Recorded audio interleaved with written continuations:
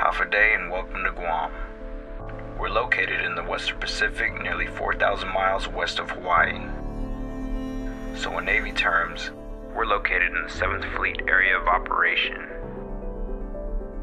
It's an island nation and U.S. territory home to the native Chamorro people. About 1.6 million visitors come to Guam each year to experience its beaches, amazing sunsets, diving, its culture, and its food. There are about 162,000 people living on the island, about 7,000 of which are permanently stationed U.S. service members. For us Navy folks, there are multiple duty stations here, including EOD, Seabees, Riverines,